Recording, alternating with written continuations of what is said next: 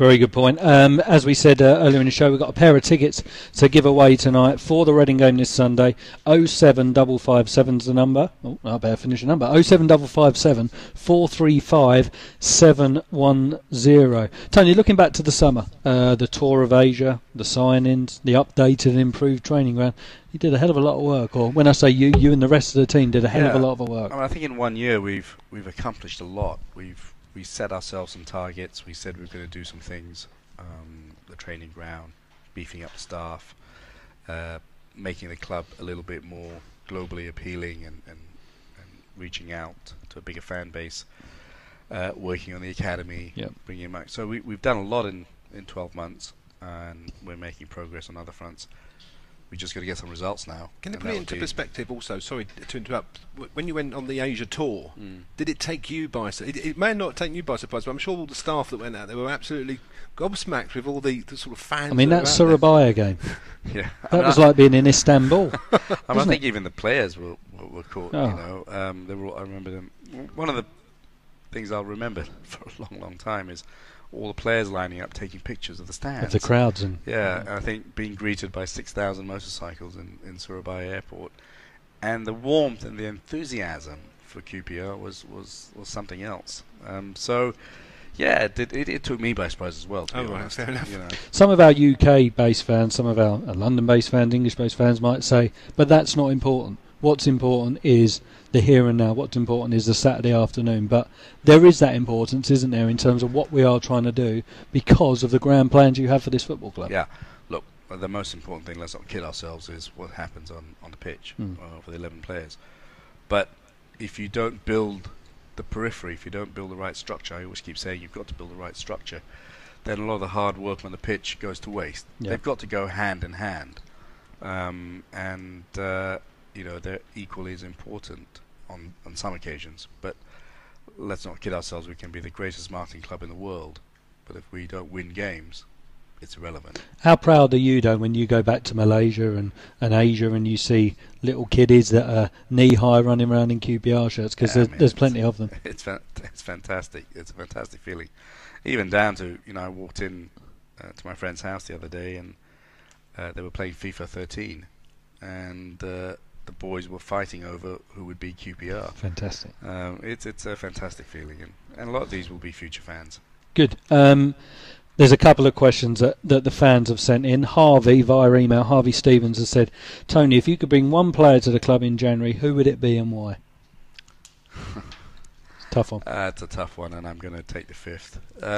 Because if I mention a player, it'll be all over the You'll press be linked tomorrow. to him tomorrow. What kind of player, though? The price might go up. What kind of player do you like as a chairman? A wholehearted? I mean, you've said to me before you love the determination and the drive of a Jamie Mackie, for example. Yeah, Jamie. I've got to say the player that stood out to me, who I've never met before until recently, Ryan Nelson. Yeah.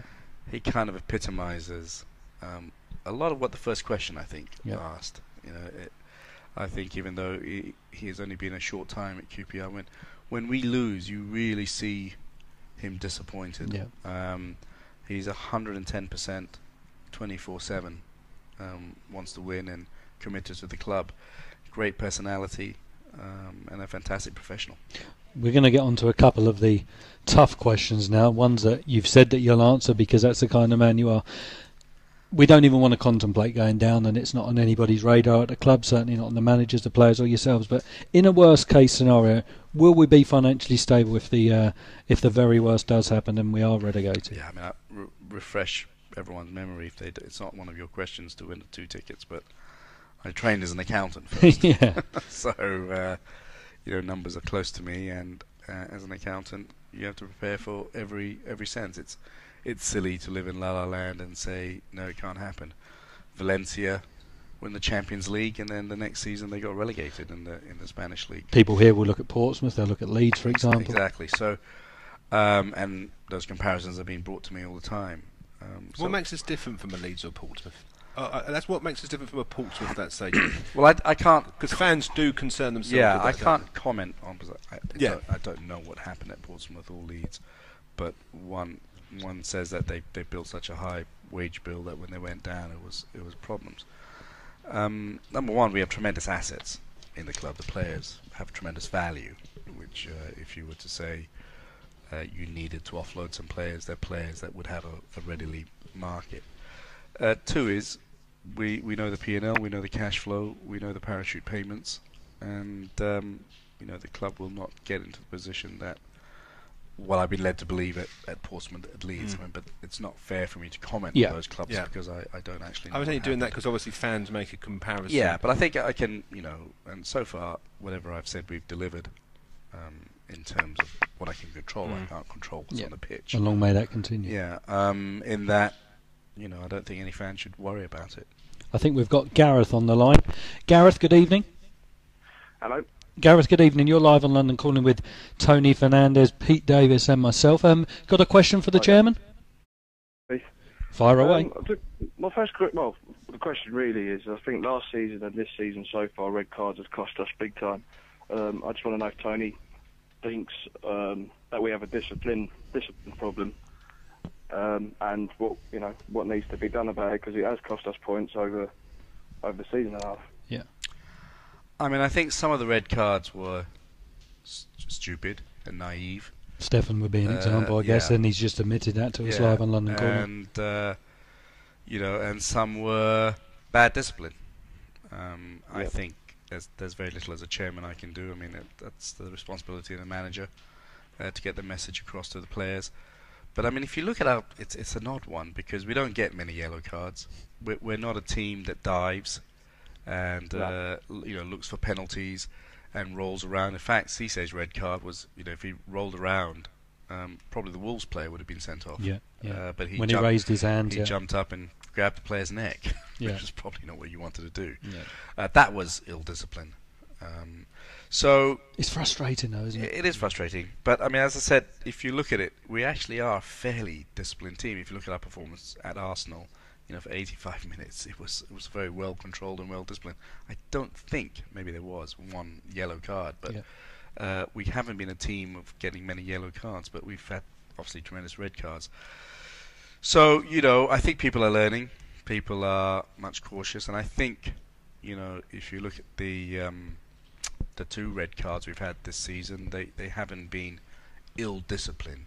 Diacate's is in naivety in the way he was tackling and enthusiasm, and then Bia, didn't hear the whistle and thought he still had to go for the ball. So both were silly, and if there's a good part of this, it wasn't anger or discipline or a defect in the character, which I think would be more worrying. I think the team this season has played with a much more disciplined approach than last season, maybe. Gareth, while we've got you on there, do you want to have a crack at the competition? Yeah, I'll give it a go. Good. You've got the chance to win a pair of tickets to Sunday's game. 5 questions. We can only take your first answer. You should know the first one because the first caller on air was correct with that one. So I'll fire away. In which country was Tony Fernandes born? Malaysia. In which month did Tony Fernandes complete his takeover of the club? August. That's 2 out of 2. Question 3. Who was the first signing of the Tony Fernandes era at Loftus Road? Sean Wright-Phillips. Oh, another one bites the dust. Gareth, thank you for joining us tonight, and enjoy Sunday's game. Cheers, Gareth. Over the view of Gareth, and God, they keep slipping up, don't they? They get one right, and then they keep slipping up. I'm going to ask another one with loaded bullets. There's been a lot written in the press about Mark Hughes' position being under scrutiny, and if we lose Sunday, Mark Hughes is gone, and you'll be looking at Harry Redknapp, you'll be looking at Capello. I don't know. There's been so many names mentioned, but I think the reality is that Mark Hughes remains a very long-term prospect for this football club. Yeah, very much so. I mean, you can't really blame Mark for the position we're in. I mean, obviously fans will talk about selection and some things like that, but we're a vastly more consistent team that we were. And I say my very first statement, we went to the Emirates and we walked away thinking, we could have won that game, and we were disappointed. The team has got the makings of a great team, and I think Mark has the ability to get the best out of them. The players have come out in support, the dressing room is together, and I'm an old-fashioned guy that believes in stability and give people time. You don't need, Q.P.R. does not need managers being changed every year or every few months, and it's going to achieve nothing. I really believe that. All my business life I believed in stability, and that's what's kept us going. You were at the training ground, I know, on Tuesday, I think it was, and before training started, you said to Mark, I just want to have a quick little word with the squad and yourself and your staff. What did you say to them? Because I know there were people that came off that training ground feeling almost 10 feet tall because they were inspired by what you said. Well, just no, that's what Stefan told me anyway. In French. Yeah. No, I mean, I just want to reiterate that as a chairman, I was happy with the way things were going. Not happy about the league position. I reminded everyone that cream eventually rises to the top, and I wanted to, you can't avoid as a player or anyone seeing the press all the time, and I can say 90% of it is not true. And I wanted them to hear it from the horse's mouth that I was fully behind Mark, and as were the shareholders. And we just got to keep doing the right things. We haven't had luck, but I don't want to go on and on about luck. You make your own. You make your own luck. Yeah.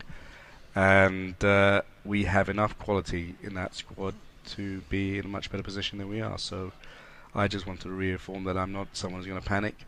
I want them to be calm, focus on the game, get behind the manager, which they are, and not be distracted by what they're reading in the press or what fans are saying on Twitter, and come into Reading with the right approach. I think you'll see a terrific atmosphere against Reading on Sunday. Still tickets left for that, Pete. I must Absolutely. admit. What is it? I always forget this number. There's so many different numbers. What a big game. You should 08 be here. 444 777 007. And we must make the point that the reason there are so many tickets left, or the reason there are tickets left, is because Reading have only taken the top tier of the school end, so the lower tier is available for QPR Yeah, I fans. think there's one game that we need the 12th man. We need your 12th man, and QPR fans have been unbelievable at the Stoke game and the Wigan game. Yeah. This is the time where we need you to come in and give us your 12th man support. I was going to ask you about please come. Twitter, but we've got another phone. We've got Jason on air. Good evening, Jason. Hi there, how are you? Yeah, very good, thank you. You're Hey, through Jason. to Tony Fernandes live on London Calling tonight. Have you got a question for the QPR chairman? Yeah, I have. With regard to the ground move and possible new stadium, just wondered if there's any progress or what update. I mean, there's things... You touted stole around my all the thunder, time. Jason. I was just about... That was my next question, but go All on. right, sorry. Tony, the new stadium, because there's been a lot of talk Yeah, in the press. we've been. I've played it down deliberately because I don't want to detract from the main thing, which is the pitch. But Phil and myself, Rebecca, and some of our consultants have been working hard. We had another meeting just a week ago. I'm not at liberty to say exactly what, because some of these, we'll be bidding with other people. But it's progressing. Nothing's slowing us down. Hopefully we can announce something in the not too distant future. Tony, where do you see people are talking about 45,000, and then some people will say, hang on, you're playing here on Sunday and it's not a sellout at the moment. Where do you see the capacity being? In what region roughly? Because I know a lot of fans will be interested in it. Well, I've always felt, anything from 35 to 45,000. You believe is achievable, bums on seats? Yeah, I think so, because if we're playing good football and we have a nice stadium, I'm good at filling things up. We started with 2 planes, and we now have 120 planes, and we fill them up. If you have a good product, people will come, and we're in a great city in London. Yes, there's a lot of competition around with other clubs in this part of the world, but I don't have an exact number in my mind. But if you're conservative, maybe 35,000. If you're middle of the road, 40. And if you have a bit of balls, 45,000. So Well, we will see. The time will tell on that one. Do you want to have a crack at the competition while we've got you on air, Jason? Yeah, go on then. Okay, so your chance to win a pair of tickets to Sunday's game against Reading. Okay, question 1. In which country was Tony Fernandes born? Malaysia. Question 2. In which month did Tony Fernandes complete his takeover of the club? August. Question 3. Who was the first signing of the Tony Fernandes era at Loftus Road? Joe Barton. It was 3 out of 3. The pressure's building. Question 4. Tough one, this. Against which opposition did Tony Fernandes watch the R's play from the lower loft last season? Language. Yeah, sorry. I That's remember that game as well. I'll give you a clue. It was a draw. Yeah. We had a few of them.